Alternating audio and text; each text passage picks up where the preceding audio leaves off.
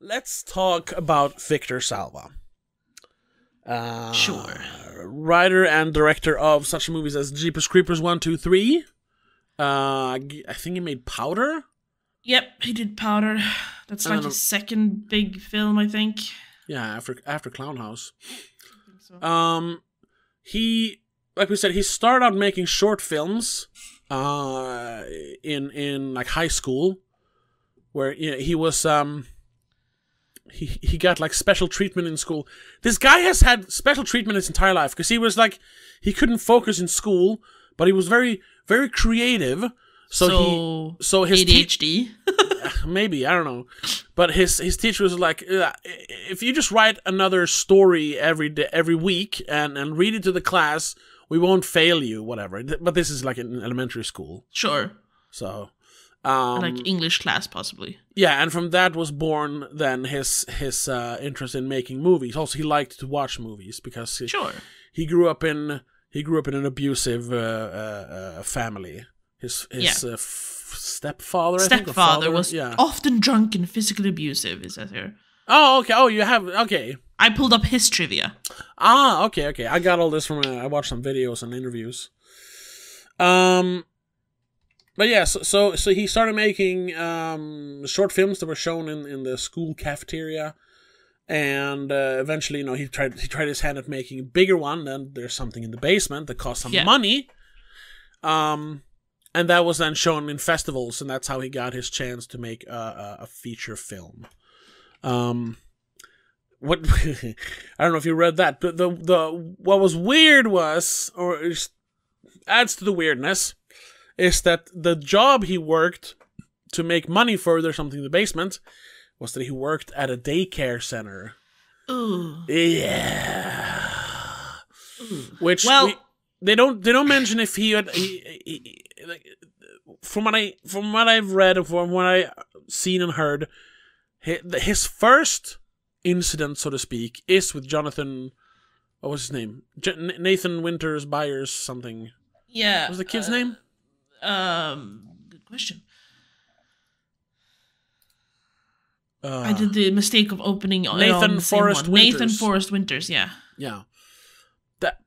Yes, he according to the trivia on IMDb, he confessed to 5 felony counts. Yeah. With that 12-year-old boy. Yeah. And he also videotaped it. Yes. But I mean, if he confessed to that one, I don't think he'd hide the other ones. That's also there were other ones. That's also something I listened to an interview by Nathan Forrest Winters he made a few years ago. There were 11 accounts of various transgressions. Yeah. But and here's the worst. No, not the worst part, but just adds shit cherry on top of the sundae. Because Francis Ford Coppola kind of had him under his wing. It's like this is a future master director or whatever, which is kind of weird because if you look at the movies he made, he never made like master. None of them movies. Are good. I don't know what Coppola saw in him. Well, we can discuss that too. Coppola, Victor Salva was friends with Coppola, so Coppola helped him by hiring like top lawyers to defend him.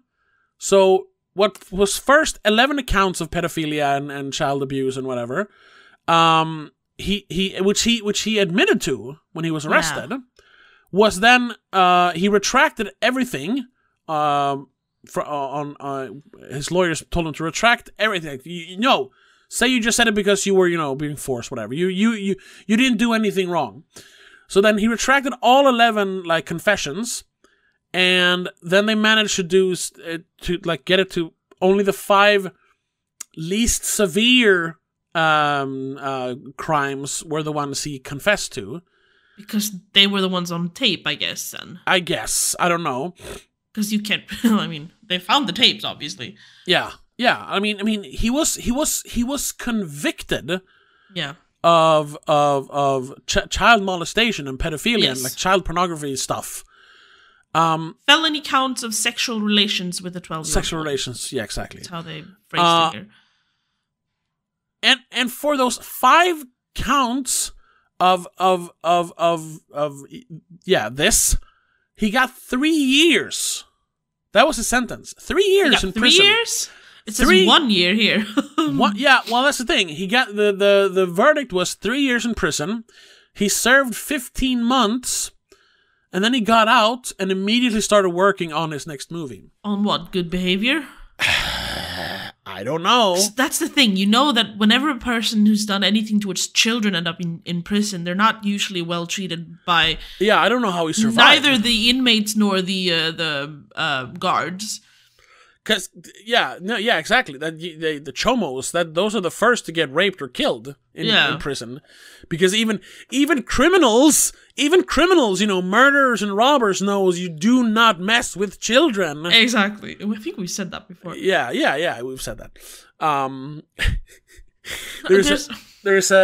laughing to hide my pain. There is the somewhat famous case of, this guy, I think he was doing like 10 years for something, robbery or homicide or something. And he got a new cellmate a few years into his sentence, who was he was convicted of molestation. Yeah. And he would, what you do when you get a new cellmate? Oh, what are you in for? And he usually you come out like, oh, I don't know, something you don't want to say because then you're gonna beat up. At least beat up. But this guy was like proud of it, going like, I touched children. Yeah, and he kept, and the guy was like, okay, I don't want to hear anymore. He's like, whatever, I'll have to live with you. That's enough. Stop talking about it. Yeah. So he was nice that way, but then the guy was like, no, he kept talking about it and giving details for like hours. This was the first day they were in the same cell. Yeah, he was like proud of it. So the guy was like, you know what, motherfucker? And just stabbed him to death. Thank you. Just stabbed him like 20 times in the face. It's like, oh, thank God he shut up. And I'd happily prolong my stay in prison. Yeah, he didn't give a fuck. He get rid of one of those people. He wanted that person dead, and they're like, okay. And there's footage from his hearing, because he had to go in front of the judge. Sure, because that's another murder. He still committed a crime, even though he's in prison. And he just plainly explains, like he was talking about molesting children, and that's not in my book, basically, and I just stabbed him to death. And everyone's like, and the whole courtroom was like, yeah, okay. Yeah. I mean, you're still we're gonna prolong your sentence, but okay, fair. Good job. Fair. Like, yeah, okay. Can't blame you. Yeah. I don't remember the guy's name, but you can look it up, and it's all over YouTube. But either way, it's weird that it's baffling that he was able to get out after just over a year. And just immediately start working. How he wasn't just blacklisted. But that's the thing with Hollywood. Yeah, I know, and we usually don't talk about it because I always feel it's kind of like conspiracy theory. The whole. I mean, obviously, there's like there's truth behind it. Just truth behind it. Pedophiles are everywhere, unfortunately. Yes. But that all of the accusations that go around in Hollywood, the Me Too movement and all that stuff. Yeah. Like, there's obviously people who have been victimized or have been victims to this kind of abuse in the industry. There's also, unfortunately, people who utilize the opportunity to just get fame or money, which sucks, because fuck you. Yeah. Don't use others' pain to gain money or fame. But it's so weird then to think about how forgiving some people are that you think might not be. Yeah. For example, Victor Salva has been cited to he says that Stephen King is his biggest influence and is a good friend. Why would Stephen King be good friends with a child molester? Yeah. That sounds weird. That sounds weird. And I love that the trivia below that is that he is said to resemble John Wayne Gacy. Which is just like, what? Oh, yeah, John Wayne Gacy, yeah. I thought you meant John Wayne. He doesn't look like John Wayne, but yeah, Wayne Gacy. Yeah. Gacy, yes. Like, so you look like a murderer as well. Cool. Oh, great. Yeah. Once again, yeah. Well, not child molester, but, terrible person. Rapist, torturer, murderer. Yeah. Yeah. No, but what is weird is that he was immediately welcomed in, and the fact that it hurts so much to say, Francis Ford Coppola defended him. Yeah. And even after the initial like bust and then his confession to these 11 accounts of crimes, the work on the movie kept going because they had to do some dubbing, and that was being done in Francis Ford Coppola's house, his like home studio. And now this is, and I don't want to like victim blame or anything, but this is just what Nathan Forrest Winters said. It's just what he said. We don't have any other accounts of it. One side of the story. One side of the story.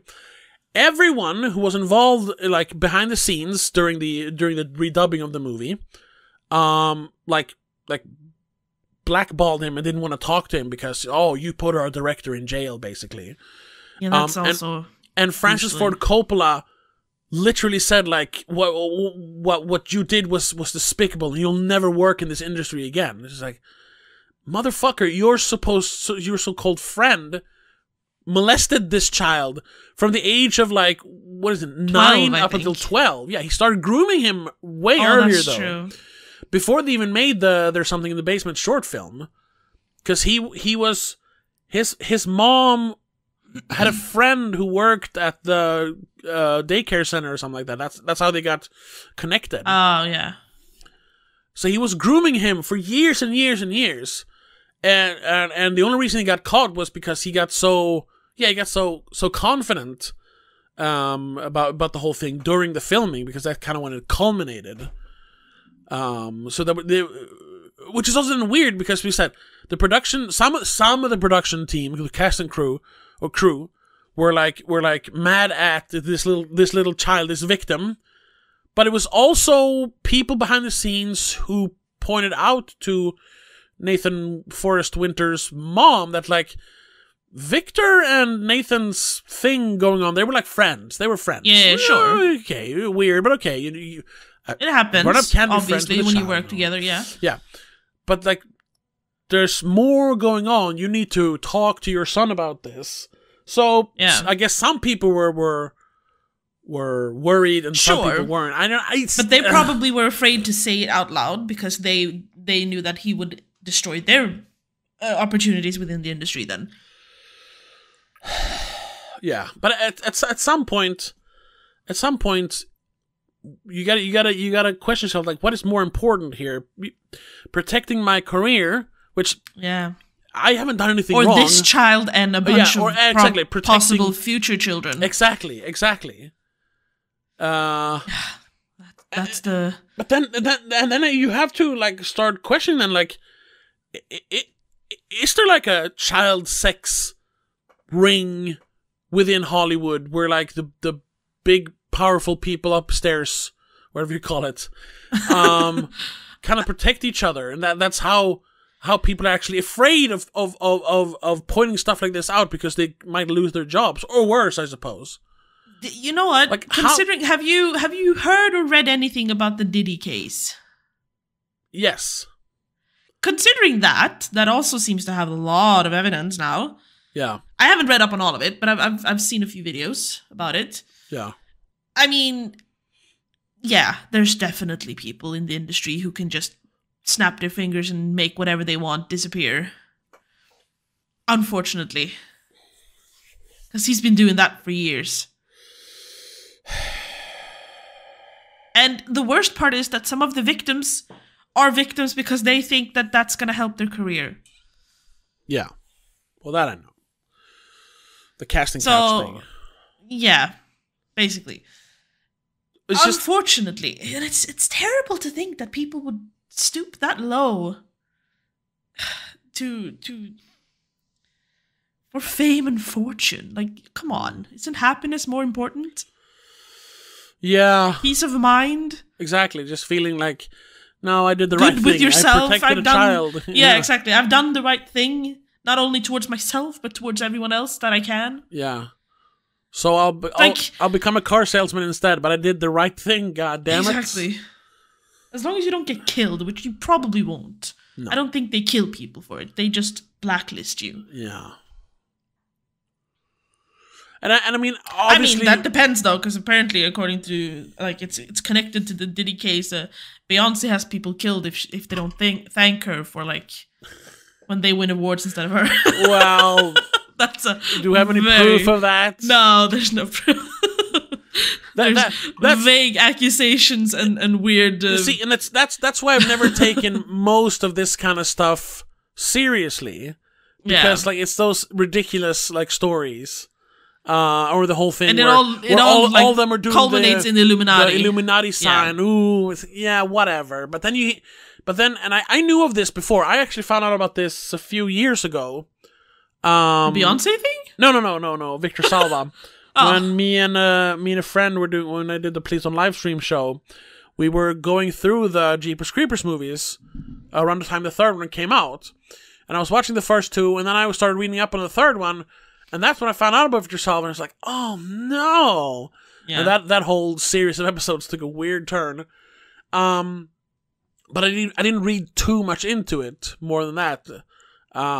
So reading about it now, and then it's like, okay, I kind of see where people are going with all these conspiracy theories, even though some of them still sound a little out there, a little too far-fetched, maybe. Yeah. I don't think Beyonce has artists killed because they're a threat to her career. Who supposedly did she have killed? Or is there any, like, names? Aliyah was one. She was rapper, singer. I don't remember. Aliyah, yeah. Aliyah, yeah. One of JC's ex-girlfriends who was also a singer. I don't remember the name of her. Okay. You know that song that goes, she knows, I know she knows. You know that? No, I don't know that one. I don't remember who did it. But apparently that song calls out a few people that were killed. And that's why the chorus goes, she knows, because, you know, her last name is Knowles. Oh, Jesus. And she knows what she's done. Michael Jackson, apparently. Well, he had some stuff going on, yeah. Yeah, but apparently he did something wrong as well, and they decided that no, he needs to go, so they killed him. Yeah. I don't know. Was it ever? J. Cole, by the way, was the artist that did the She Knows song. Oh, okay. I know the artist, but I don't know the song. Yeah. Okay. Yeah. But with the Michael Jackson thing. Yes. Was he? I mean, he died. But sure. Was there ever, other than witness testimonies, was there ever definitive proof that he did anything? I'm just wondering. I don't remember. I don't know. Think so. That's the weird part. I don't think he even was convicted. No, that's the weird part. Because and I remember. I've seen clips. I saw the documentary when it came out a few years ago. I saw the first part, I think. Yeah. I had nothing better to do, so I did watch it. Yeah. And I mean, he admits to, like, yes, I like children, and yes, there were children sleeping in my bed, but they slept. Like, there was no funny business. I love children. That's it. That's just weird. It's not criminal. Exactly. Yeah. And he kind of admitted to being like, yeah, I know it's kind of weird, but I didn't do anything wrong, technically. And I don't think he ever, like, commented on the actual accusation. He just went, I love children. That's it. Yeah. Like, I'm not going to talk about it because I don't want to put that in the world. Yeah. And other than them, their testimonies, which were they, like 3 boys, I think, at the time. They were boys, at least. Yeah, the ones that are being interviewed. Yeah, there's 3, I think. Other than that, I don't think there's actually any, like, evidence or proper testimony. Maybe one of the staff might have talked about it. I don't remember. Yeah, because I remember he died in 2009, I think. And I remember there was like a year or 2 after that, there was this video.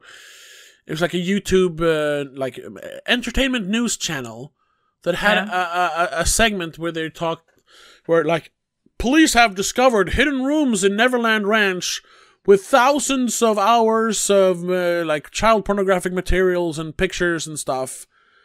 And it felt like, and I never heard that from anyone else. And it was just that video. It never didn't feel like it was picked up anywhere. I don't know if I dreamt that or something. Because, like, this is the biggest, like, expose in like, modern, like, pop history. Yeah. But then nobody talked about that? No, and I think it's because, like, all the headlines are just allegations, accusations. Yeah, but There's they said no that they found convictions. Oh. So I don't think that's true, though. I don't think they actually found anything. Why did they say that then? Because they wanted the clicks or something. I don't know. So weird. Anyway, we're kind of well, no, I mean this is not really. This is same I was about to like segue into another artist that died recently, but that has absolutely nothing to do with except for the fact that he died mysteriously. Liam Payne from One Direction. What? Yeah, I think it's a week ago now or something. He fell off a balcony. In South America somewhere.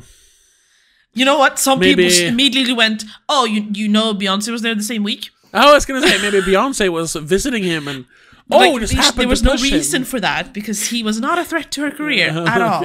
Okay. And the worst thing is though that I'd seen like the week prior to that, or even days prior to that, so many videos coming out on YouTube, talking about his past relationship and how weird he's become. Like how he's acting weird on Snapchat, I think it is, or like Insta Live or something. And the girlfriend he had, I think he has a child with her, or if it's that's another woman, I don't remember. During the pandemic, he became abusive apparently, and she wrote a book about it, which kind of recently came out. So everyone started making these videos on like talking about how weird and strange and awkward and dumb he is, basically. And then a week later, he goes and dies. Like, dude, did you guys just make him jump? Did he see all of that and jump? I wonder if they considered that. Yeah. Because I saw like 10 channels that made videos on that. It's weird. It's very weird. I'm scrolling through a timeline, but it's all allegations. He's booked on child molestation charges. Yeah. But because they came forward with their stories. Yeah. Or you're talking about Michael Jackson still? Yes. Yeah. He is eventually indicted on 10 criminal counts, including child molestation, abduction, false imprisonment, and extortion. That was in 2003. Okay. No. I don't know. It's the whole thing. You should always believe the victims, but yes, obviously when it comes to stuff like that, you don't want to believe that a person can do something like that horrible. So while you when someone says that, you need to take it seriously, but then you need to find like some sort of like rock hard proof of it. Yeah. And also, I would be very suspicious if the accuser just goes, "Oh, but I want $20,000 million and I'll be quiet." Like, then no, then I'm not so sure you actually, because money can't heal those kinds of wounds. Exactly. Yeah. I don't know. And I don't think they did that. I don't think anyone asked for that kind of money. No, they didn't. Which makes it even more like, oh shit, you actually did something. But in 2005, he was acquitted of all criminal charges. Yeah. Because they couldn't find any, like, proper evidence, I think, as far as I understand. Yeah. But then again, going back to kind of tie this into the Victor Salva thing, if you're big enough in Hollywood or know people who are, high up in Hollywood, yeah, maybe there is some sort of, we protect our own kind of thing. I mean, yes. We know that exists, unfortunately. Yeah. But then, if they're protecting people who've done the worst crime possible, that must mean that they are fine with those crimes being committed. Most likely, yes. And then you got to start questioning, like, who are these kind of people? That, yeah. Like now, after I found out this thing about Francis Ford Coppola, that just threw my like life for admiration for him. Like, oh shit. Should I really? I was about to say, am I allowed to like his movies? But we did say that we should separate the art from the artist. But maybe we shouldn't praise him as much. Exactly. But then again, like, sure, we can still enjoy your movies, but I don't know if we should give you the attention you get. But then again, then you have to question, what did he know? What he knew was that the kid came forward and said, "Oh, Victor Salva did this and this and this." Victor Salva probably said to Coppola, like, "No, he's lying." Of course, he said at the beginning. And then, who do you believe? Do you believe your friend, or do you believe the child? But when there are tapes, yeah. But that's also, you can't really deny that, especially in the 90s. Like, no one tampered. He wouldn't have tampered with those tapes. No. Like, the kid could not have faked it. That's the thing, though, because I guess no one's really questioned Coppola about this. Like, what is his relationship with Salva now? That's true. Or what is his relationship? Ties. What was his relationship like when the tapes were found, when he actually went to prison? Yeah. Or was this just in the beginning where he's like, "Oh, you're trying to ruin this for my friend. I've put money into this movie, you little shit." Which is not a nice thing to do either way, but... No. And please don't quote, or, missförstå mig rätt. I don't know how to say that in English. I don't even know what I was going to say. Like, I can sort of understand his position. Of course you can. Yes. The man has put in, I was about to say hundreds of dollars, but there's way more than hundreds of dollars. It wasn't that much money, but it was money. $25,000. That's a lot of money still. Yeah. It's not nothing. And it's a project and it's a friend, and obviously the first thing you do as a friend is you go into defense. Like, you're gonna defend your friend the first thing you do when they are accused of anything, really. Yeah. That's kind of human nature, unfortunately. However, it's how, because they always say, like, some people always say that, oh, your initial reaction is your purest reaction, but no, that's not true. Your initial reaction is just fight or flight, kind of. Yeah. It's what you do with your reaction and how you handle it after you've had your reaction. It's your actions, not the reaction, that actually speak about, like, what kind of person you are. Yeah. Of course, you can get defensive first, but then if you step back and you reflect on it and you realize, no, I was wrong and I apologize, then that's your true nature. Yeah. So if he eventually maybe backed away and didn't support Victor Salva anymore, I'd be okay with it. But I don't know if anyone ever dared to ask. Yeah. He would probably... He would probably avoid the question in general. Yeah, exactly. Yeah. But that, okay. Because no matter what he says, it's not going to be a good thing that they bring it up again. No. But let's end on this, because we can go on for hours about this, I suppose. Yes. And I don't want to. No. Okay. So Victor Salva went on to make a bunch of movies, and he kind of became like a cult director with the Jeepers Creepers movies. Sure. The first two are pretty good. The third one is not. The fourth one is horrible. He wasn't involved in the fourth one, though. Not that matters. And I found out about this in 2017 because it was his first movie in a long time. So then it kind of came up again. It bubbled up again. Yeah. And I think a lot of people found out about it then. But people who worked with him knew. They must have known, because they had definitely a closer relationship than just people who watch his movies. Yeah. They who worked with him, or like, because you can find a bunch of interviews with him from like 2001, around Jeepers Creepers time. If you're doing an interview about someone, you probably need to read up on the person before, a little bit at least. Wouldn't you have found out that he was a convicted child molester? And why would you? You're not even like part of the industry then. You're just someone who makes like interviews for like your little website. Like, why would you do that? Why is it that his convictions, his crimes seems to have been swept under the rug so thoroughly? I don't understand. Because he's not big enough to care about. Because he disappeared after 2017. He hasn't done a thing after. No, exactly. But why didn't he disappear in 1990 or whenever he came out of prison? Why did he get to go on making movies for like 15 years? I don't know. That's the weirdest part. Maybe he was backed by Francis Ford Coppola then. Or someone else.